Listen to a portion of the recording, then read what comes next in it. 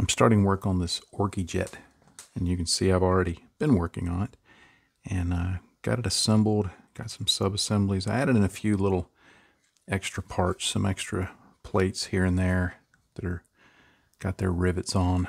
You can see one there, one over here, some extra wires, some broken because orcs, and just different things on it like that. Now I primed it in Stynylrez red brown primer. The reason I'm using the red brown is because it's going to be yellow. I'll talk more of that in a minute. It's going to be yellow, and if I primed it in black, you put yellow over black, often you get green, and I don't want to do that. And it's also going to be very, very rusty and beat up and worn, and I'll talk a little bit about that. So that's why I primed it in this brown, but you know how it is with priming. You can do it based on what's going to go over it, or you can do whatever you want. So whatever you're comfortable with. Now the kit comes in several boxes. It has different box art on the front. But what I would recommend that you do, because this is the Orks DACA jet, but what I recommend you do is flip the box over and make sure that it has all the parts to build all the versions, which this one does. And you've basically got the DACA jet, which is more of a fighter. You've got the Blitza-Bommer, which is more of a heavier bomber. You've got the Wasbomb Blasta jet, which I'm not even sure what all of that. No, wait, that's the Wasbomb Blasta jet. And I think. And then you've got this Burna bomber. So everyone has their own unique things, and you can build all of these versions out of this box. Now, I'm building something that's more like the Blitza-Bommer, but I've added some additional parts from some of the other versions, so it's a little bit of a hybrid. But I have it on a good recommendation from a friend of mine who knows his Warhammer stuff, that pretty much when it comes to orcs, you just do whatever you want. I think the term he used was the rule of cool applies. So I'm hoping it'll look pretty cool, but I'm going to go with this, more or less this model here, but I want to go for a yellow look like that. I know red goes faster, but I just dig the color, the yellow color for that. So, and I thought with doing a lot of rust, yellow would help the rust show up really well, much better than red would. Not redwood like the tree, but red. You get it. Now, my plan for this video series is that each video will more or less focus on a different technique, application method, something like that. At the end, I'll end up with the Orky jet painted, but there may be some just basic, painting stuff that I don't necessarily show, or that I show as a Patreon video. For all you people who are on Patreon, thank you. But I'm really going to be trying to focus on techniques, because I just thought, one, the surface area of the model just gives a lot of demonstration space, and two, there's a lot of things that can be thrown at this model. So I thought it would be really cool. This first video is going to focus on rust. Now, if you're thinking, but John, previously you have already done a very fine and wonderful video on rust. Did you know that's how you speak? Yeah, that's how you speak. Anyway, yes, I have done a video on doing rust on models, and maybe if I remember, there's going to be a link popping up here right about now. But this is going to focus on more application technique and more scenarios of application technique than that video did. And I'm also going to focus this one on using acrylics to apply the rust. Now, this is the portion of the video where I'm going to talk about products in theory. So I'm going to go on for a little while about it because I think it's important stuff for me. So I want to share it with you. If you don't like products in theory and all that blah, blah, blah, then if I remember, I'll put a timestamp in when I actually start doing the stuff, so you can just hit that and just fast forward ahead and get right to the action part of it. Yeah, action. Anyway, anyway, there are a load of products that I like to use, acrylic products for rust. And keep in mind, a product doesn't have to be, doesn't have to have the name rust in it to use for rust. For example, there's some great Citadel paints that produce rusty tones, things like Jacaro orange and Scrag brown and Towelite ochre. Rhinox hide is a great base for it. The Mournfang brown can be a great color. If you want to get some bright pops of color in there, Troll Slayer orange. So there's different Citadel products that work well, paints that work well to paint on your rust tones. Additionally, for other special effects, you've got Agrellan Earth, which I'll be using some of that to show you how I do that. It's a crackle paint. And then Typhus Corrosion, which is it's a texture paint that is great for making things look really old and rusty. Another really great set of paints to use is this Life Color from their Diorama series, and they have some rust colors, Rust Light Shadow 1 and 2, and Rust Base Color, and Rust Dark Shadow. Now, they use rust in their names, but I mean, really, when you look at it, they're just the same colors as this for the most part. So it's really about color when it comes to that. Same way with Vallejo Model Air makes a really nice set of Model Air paints for rust. And really, they're just taking a lot of their paints that are already existing. Brown RLM 61. I mean, that's just a paint. Yellow ochre. They have some that are orange rust, and light rust, but again, they're just paints. And then Vallejo also makes some model washes with a dark rust, a rust, and a light wash. And then you could use Citadel washes. Agrax Earthshade is a great one to go over this. Druchii Eye Violet works really well when you're working with rust tones. So there's a lot of variety, and obviously this is not exhaustive. Anything that's orangey-ish and yellowish and brownish is going to work for your rust. Now, another thing I like to look at is pictures of rust, because knowing how rust looks and really examining that in detail helps me in my model building. Now, yeah, we all know what rust looks like. I mean, you know, if you've been anywhere at any time, anything, you've seen it. But how often do we actually stop and look at a rusty thing to see, okay, how does that look? So I think it's important to go to the Googles and do some image searches. Now, here's a search that I did for rusty exhaust pipes. I just did a Google image search, and you can see the one that I've focused on. You can see the effects of rust. You see how it's made the metal corrode, and the metal has, I mean, it's just disappeared. There's hard edges. Look at the variety of colors, the browns, but notice there's some bits of white, some dusty looking things in there. And also notice that on the outer section of the really rusty part, it's still very metallic looking. Notice the look of it. That's caused not only by the dust underneath the car and other things like that, but it's caused by heat. So you're dealing with rust, you're dealing with not only oxidization, but you're dealing with heat. So you have to account for heat effects when you're really trying to get your rust and your rusty parts looking good. There's rust, and then there's parts that are on their way to rusting. Now here I did a Google search for rusty metal plates, and I found this one, and you can see, the one that I've focused on. You'll notice over to the left, there's still some, I don't know if these are ultramarines, because that looks like ultramarine blue, but, oh wait, I forgot. One time I did a ultramarine vehicle, and I was told, that type of armor would not rust.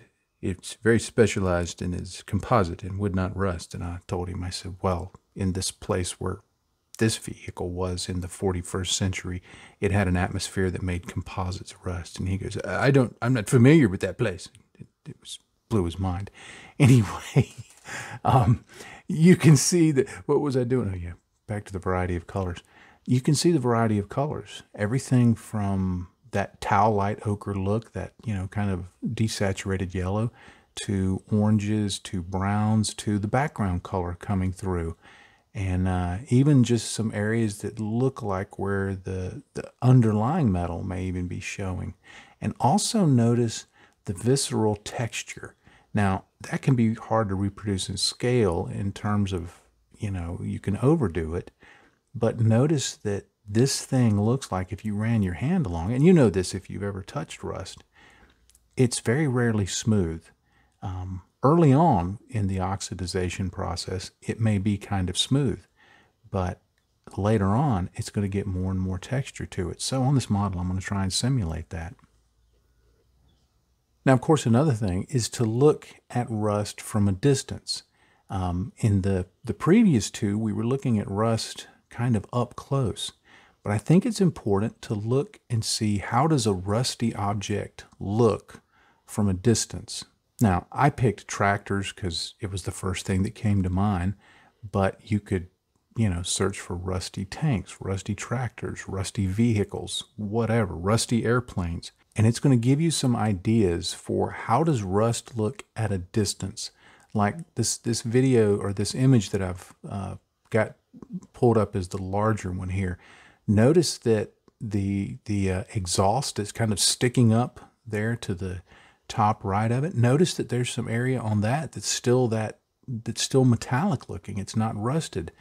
Then there's other places on it that are just very completely rusted. Look at all of the texture. Like if you look at the tire that's to the lower left, and then just a little bit to the right of that, there's kind of a horizontal cylinder, or a vertical cylinder along there. Notice the texture, the very visible visceral texture that's on there, the dark rust color against the lighter rust color. But just notice how it looks, how it affects the other parts around it, and how, quite often rain and things like that will make rust stains flow, and it will move around, and it will grow, and it will bloom, and it will do all sorts of colors. So there's different ages of rust. So looking at vehicles at a distance is going to also give us some clues about how we can make rust work for us on our models. Now, my plan for painting the model is, I'm actually basing this in, and I wish I had saved the link, but I listened to a video somewhere on YouTube, and it was like an hour and a half, 2 hours long. But it was an orc lore story about this giant orc ship that crashed onto a planet, and they began building their society around this and trying to build a ship to take them off the planet. And it just went into the lore of the orcs really deeply, and it was really kind of fascinating. And one of the things that stuck out was that, okay, when the orcs are building these things, because you get the idea, it's not like they have necessarily a factory that produces everything looking the same, but rather it's all one-off stuff. It's from whatever parts we can find. It's very haphazard, and then you may have one group that works on it one day, and another group works on it another day, and two groups argue over it, and somebody gets their face smashed into it. And so it's a constant, back and forth until finally it's done and it works, and it may work for a little while, and then it blows up, and then they build, everybody laughs and they build another one. So I wanted to build this one and paint this one and weather this one with that in mind. I don't want it to look all solid one color. I don't want it to look overly processed. I want to make it look like, what if there really were orcs? And what if they really did build this with all of the challenges and weirdness that comes with orkiness? What would it look like? And and try and replicate that. Now, is it perfectly adhering to lore? I don't know. Is it going to be fun? That's what I'm hoping. So the first thing I've got to do is I've got to decide what's going to be heavily rusted and what's going to be just a little bit rusted. And maybe there's going to be a few parts that are kind of new looking, maybe not as rusted. Not that 100% of everything on here is going to be rusted, but most of it is going to be rusted. Now, if you skipped ahead past the theory part, welcome to the future. And if you just kept watching, hey. Now, to start off, I want to show what I think is probably the easiest method of applying something that looks rusty, and that's just using a sponge. Now, what I've got is I've got Citadel's Mournfang Brown, Scrag Brown, and Deathclaw Brown, and you can see they're just some rusty looking colors. Now, throughout this video, don't get hung up on the brand or the specific color. If you like it, you know, you don't have it, pick it up and use it. But what's really important is it's just a variety of orangey, brownsy, rusty things with some contrast between them. That's the key. Contrast is the key because you want some contrast of color. Now, I've thinned each of these down quite heavily, a little more than 50-50 with water. And all I want to do is just start stippling that on with my sponge here. And you can be heavy, you can be light, you can, you know, this is rust. Doesn't have to be beautiful. So I'm going to put down a base of this, just like this. And then I'm just going to go right in. And you notice I didn't even change the sponge. I'm just going to be swapping back and forth between them like this. And the idea is you just kind of build it up, switching between colors. You just want variation. That's all you're looking for. That's all I'm looking for. And if it mixes and, you know, gets some color here, some color there, that's okay. The idea is you want it to be just a general rust, almost, I don't know if the word patina is the right word, but just something that's varied. I'll let that dry, and then I'll go back in and put a couple more layers over it. And over time, as I build it up, what I'll do is I'll start focusing more of one color, you know, here, here, here, here, here, and then put some of the other color here, here, here, here, here. But for just a general coating, just this variation that's serendipitous, I guess you'd say, where, you know, you're just kind of getting whatever you get. And I think this is also really fun to do it this way because it's kind of a Forrest Gump method of doing it. You never know what you're going to get. I like that. All right, I did some work on the upper wings and the tail planes, and you can kind of see over here I started with the darker color and I did a lighter application. Over here I started with the lighter color, the Deathclaw Brown, and I put that on, dried it, put another layer on, so it really lightened it up. And then I went in with the other two colors, and again, all are very thinned, and put those on. So you can see how you can get it looking a very light rust color, a very dark rust color. I did just this panel here, and a little bit on just this panel here, so that it looks like, you know, there's different materials, different ages, because rust really represents age. That's what rust represents. How old is something? So the idea is these parts that make up the wing here are not quite as old as this. And this is, you know, made from very old metal. So that's the thinking here. Now, I didn't use a lot of yellow. I've got like towel-light ochre standing by. I didn't use a lot of that because the model is going to be painted yellow. So a lot of, if I use yellow rust tones at this point, they're probably going to get lost in the mix. Now the whole time I'm doing this, I'm thinking of what's going to come later. I enjoy doing this process. It's a lot of fun and it's easy to get caught up in it. But I'm trying to think, okay, now I'm eventually going to be painting over most of this. Some places with fairly opaque layers, some places with very semi-transparent layers, very splotchy places. Some places I may leave completely rusted with no paint on them at all. So I try to keep that in mind. And if you know that there's going to be an area that you're going to paint a certain color and it's going to be completely opaque, you may not need to rust it. But and I also know that once I get later layers of paint on, I may go back in and add some additional rust on top of that, but that'll help boost those areas.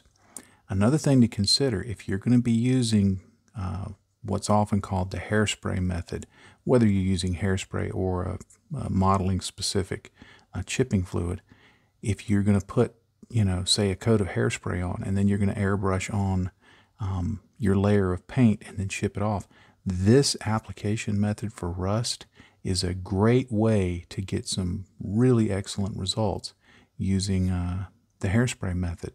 Now, the most important reason I'm doing it this way is so that I can squeeze a video out of it. One other thought, if you use a dry brush in place of a sponge, it gives a slightly different pattern, a slightly different look, similar results. Bonus points if you use the dry brush and the sponge. You just get a lot of variation in the color. Now, if you remember back to the beginning of the video, I showed a picture, and it showed kind of an exhaust thingy. The words slip in my mind right now.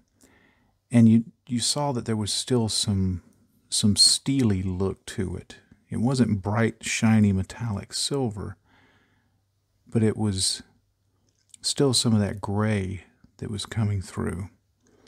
Now, what I've done in my palette is I've mixed up some Vallejo deck tan and neutral gray.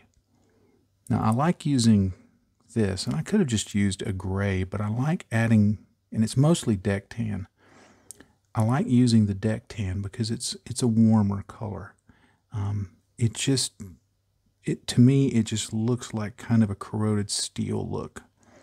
And what I'm going to do is I'm going to get dual duty out of showing this, because what I want to do is I want to imagine that this panel is one that still has some of the metal that's still showing. It's not completely rusted over. For whatever reason, you can still see the underlying metal. And so I'm going to start off just by stippling that on there. Now I can do this as heavily as I want to. I can focus on one side of it and not the other. I could focus on the edges and not around these vents. I could focus on these things alone, wherever you think the emphasis needs to be. And all I'm doing is, this is just a big old number 4 brush, Series 99 from Rosemary & Co. And I'm not stabbing it directly down. I'm just using the side of the brush, just kind of stipple in some of this color. So this is showing one way of doing that. I can go through and color this whole thing up, and it's going to give me one look. Here you can see the finished result, and it just gives it a look like something that's rusted, but not completely rusted. It could be paint, it could be the underlying material. If I would have done this with, say, the yellow color or another color, it would have looked like chipped paint, and you can do both. Some places you may want to base something with that steely gray color and then put the rust on top of it, and then put the other chipping on it. Another thing to keep in mind is once you do this, again, for the sake of tonal variation, you can use, say, a wash or a shade, any of those things that I showed, or even just thinned down paint. But like, for instance, this is some Fuegan orange from Citadel, and it's just one of their shades.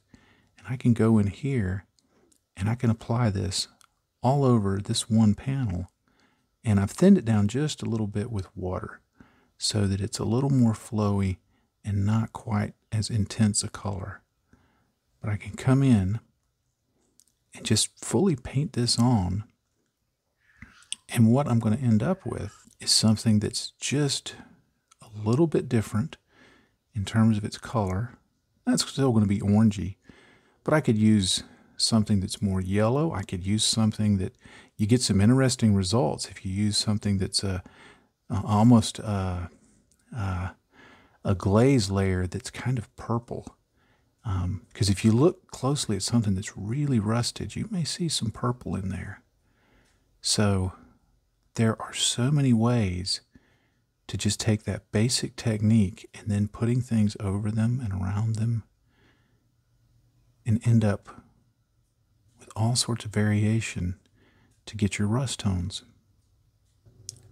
You see how it just subtly shifts the color of that. I could put on more layers. That's 2 layers, very thin layers. I could put on more and just keep shifting that.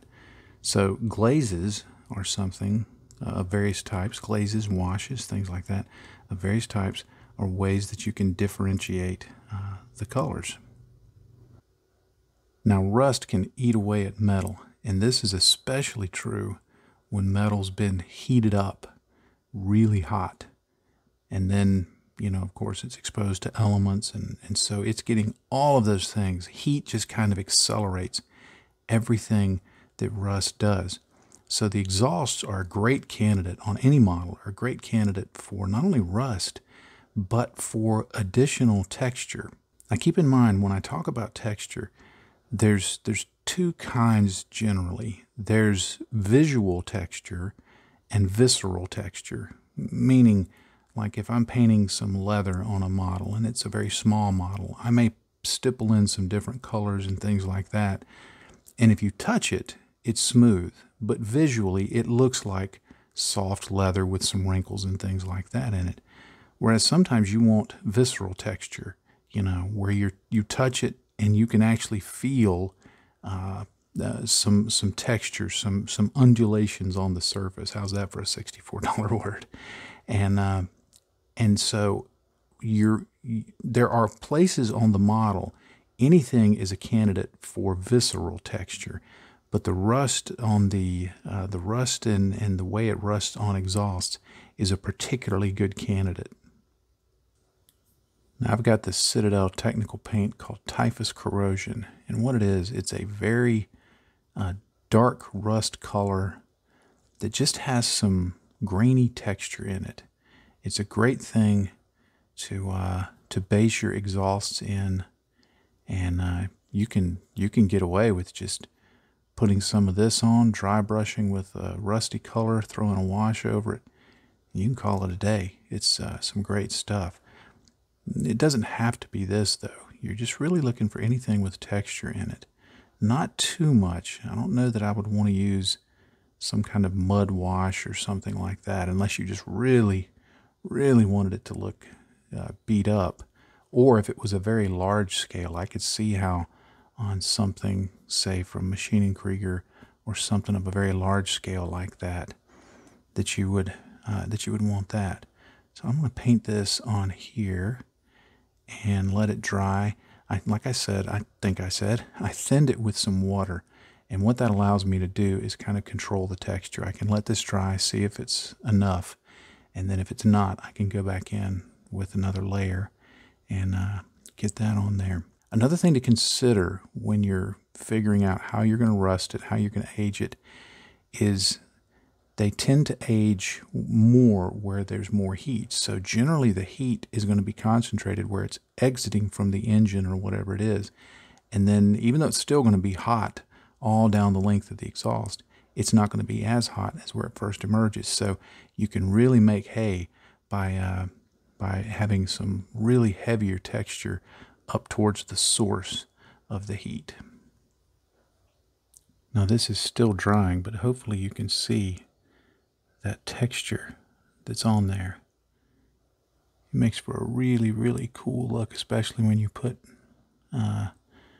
some more rust colors over it. Like I said, you can just about get away with just dry brushing this with a little bit of a rusty color and throwing a wash on it, and it's good, but we're not going to do that. Now, if you want even more texture, and I'm putting this over the typhus corrosion deliberately because I want it to be real textured, but I'm using something from Citadel called acrylic earth. Now what this is this is a crackle paint. As my voice crackles, how appropriate. This goes on fairly thick, like a paste, and you want to put it on reasonably thick. It will thin out. It will thin out somewhat as it dries. But what's going to happen is it's going to make this great crackled texture effect. It's designed to be used on bases to look like, you know, dried up crackled earth. But when we use it for rust, it gives us that look that rusty exhausts often get when they're starting to really degrade and fall apart. The grill on my back porch is a perfect example of that. Now it's still drying. It has to take time to crackle. And even when it looks dry, it may still keep on crackling. I've sped this up with a hairdryer, but I'm going to give it several hours now to dry. But you see that? You see that texture? Isn't that awesome? That's what makes this fun to paint, is that texture. That looks like something that's really degraded by rust and all of that. You can go to town painting that. The thicker you put it on, the more crackles you get. I put it on a little thicker on this one than I did on this one, and so the crackles are a little different. They're much more subtle on this one than they are on the other one. But you see, combined with that typhus corrosion, whoops, sorry about bumping the camera, combined with that typhus corrosion, it gives a really, really cool look to it. This is what I mean when it's all about having fun. This is so fun. It's like a kid playing out in the mud in his backyard in the summer. Now to start the painting, I'm going to get these a coat of Rhinox hide. It's a very dark reddish brown color, which is great as a rust shadow, a rust base. Now using a small dry brush, I'll just stipple on some scrag brown. Don't have to worry about getting complete coverage, but if you get complete coverage, don't worry about it either. If you want to, you can always go back and adjust with the previous color if you need to. Now I'm going to apply a Citadel shade called Drukei Violet. Yes, I'm using purple. I saw this demonstrated on Instagram somewhere back when I was still on Instagram, and I thought it really looked good. Now, if you don't like how it looks, or you would rather not use Drukei Violet, then Agrax Earthshade would work really well. Fuegan Orange, the two of them mixed together, Seraphim Sepia. There's all sorts of things you can use, so this is just a suggestion. I'm not the Mandalorian. This is not the way. This is just a way. But I like it. Now I'm going to use a fairly bright orange, Troll Slayer orange. I'm going to get most of it off on my texture palette here. And then I'm just going to go in and just start dry brushing it lightly over all that texture. And that's just going to bring up that texture and the edges things like that. Continuing to sell the rust effect. Now I'll use some towel light ochre. And I'm just going to do kind of an edge highlight, sort of a hybrid dry brush edge highlight, to just hit the edges, the bolts, just the various features that are on the exhaust, and maybe just a light pass over some of the texture to help bring that up just a little bit. And that's what you end up with.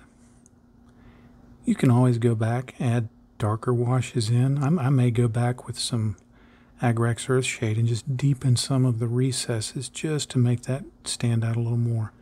You can go back over it with the Druchii Violet. You could go over it with a contrast paint. You could go over it with a very thinned paint. You could stipple on more colors. Because these are textury, doing more over it and adding more texture only enhances the look, in my opinion. But I'm okay with this. In the words of the man at the end of the movie Babe, that'll do, pig. That'll do. Well, I suppose at some point I'm going to have to draw the video to a close. But I guess the main point when it comes to applying rust is you're just trying to make metal look old. That's all you're doing. Like as you see here, I'm applying some of this scrag brown and it's very thin, and I put it on and then I just stipple it around. I'm spreading the pigments all over the surface. Because no matter what you do with rust, it's some degree between fairly new shiny silver. This is just some silver with some Agrex Earthshade over it, and now some scrag brown. But it's something in between clean metal and very old metal. That's all it is. And it's using some simple colors like these here. I mean, this is Deathclaw Brown, Scrag Brown, Fire Dragon Bright, Towel Light Ochre, but really it's just various shades of oranges and desaturated yellows. That's all it is. And the rust can go on in any amount, in any place. If you want to follow some pattern of logic, then it makes sense to, put some around bolts, put some around areas that are going to have water running down them, areas that are going to be exposed, areas that have been exposed to chipping. But in the end, like this whole jet, you can't just put it everywhere on the model, all over it. Because, as always, it's your model. This one is mine. You have yours. And if you get done with it and you think, well, that's a little too much, or that's a little more of an effect that I wanted, well, you've learned from it. That's the benefit. I've built a lot of models, and I've been doing it for a lot of years. Sometimes people will ask me, how do you get that effect? Ultimately, I got that effect by trying it on hundreds of models. And more than a few times, not doing quite as well as I wanted to with it. It's that way with any endeavor, of course, but certainly within our hobby. I remember when I did a video about airbrushing and talking about how it really comes down to thinning your paints, air pressure, and practice. And somebody emailed me and they said, yeah, but come on, what's the secret? What's the secret? And I finally said, okay, the secret is airbrush 300 models. That's the secret. He's like, no, really. I'm like, no, that's it. So don't view work that you do as good or bad, but just view it as learning. This is how I learned on this model what works well or what doesn't work well. And because it's paint and plastic, you can always paint over it. You can always add something new. You can always blend something in. You can always make changes to it. So, try rust. If you've not tried it yet, find some fall colors. Doesn't have to be these brands. Doesn't have to be acrylic paint. You can use oils, enamels, whatever. A combination of all three. But try some rust. Start small. Build it up. And just see how it ends up and what you think of it. Observe what's happening when you apply it. Observe what happens when you thin it. What happens when you spread it around. What happens when you make corrections to it, when you push the pigments around, when you use a lot of water or whatever. Sometimes it even helps to make notes of these things. And before long, you will be completely comfortable with adding rust to your models confidently. I think you'll find that it's an extremely fun and satisfying process. So anyway, I'm going to keep working on this and get this completely covered in rust, and then in the next episode, I'll cover it up in paint. Well, thank you so much for watching, and if you're still watching at this point, I especially thank you.